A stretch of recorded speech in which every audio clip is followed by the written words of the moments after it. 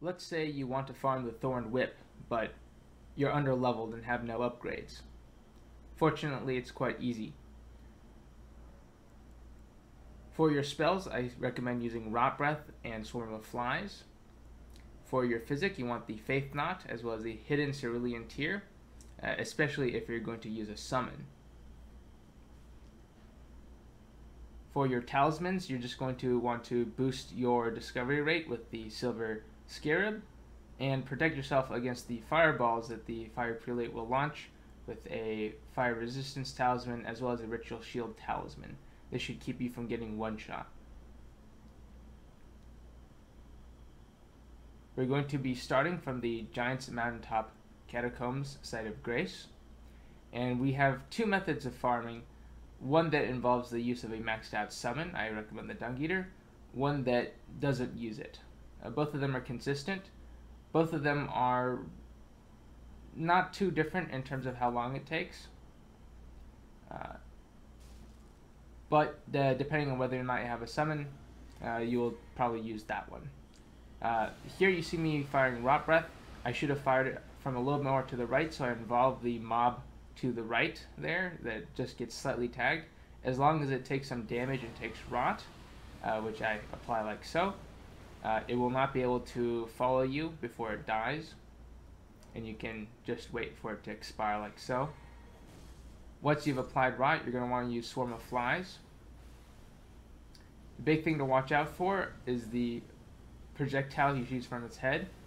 When he goes for the eruption, that's a great opportunity to spam flies as long as you have some distance.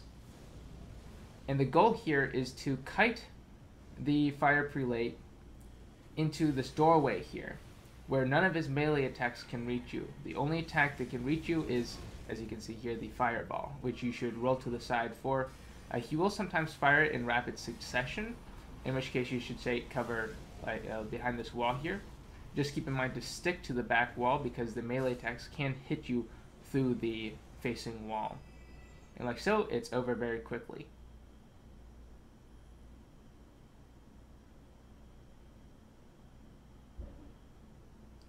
When you use a summon, because of the way the aggro draws, you will not be using this tunnel in order to trap the prelate. Instead, you will just let the summon draw the aggro while you spam it with blood flies. Overall, it's very similar. You will end up aggroing a lot more of the mobs. It's not a huge issue as long as the summon is taking care of it, which is why we want a very tanky one. Here we see the proper Rot Breath placement, where I can just nudge it over to the side. Not that it really matters because that's the one the Dung Eater is going to attack onto first. I think it has something to do with the prioritization of the summons. They probably attack the nearest one that you did the damage first to, which the prelate does not. But it shall aggro on eventually, and you can just spam away, like so. You have to be careful though when you do use a summon, as if it gets lured over by the bridge, it can fall off. So you still want to kind of pull it over towards this pathway a little bit. Anyway, there's the whip. Good luck to all of you out there.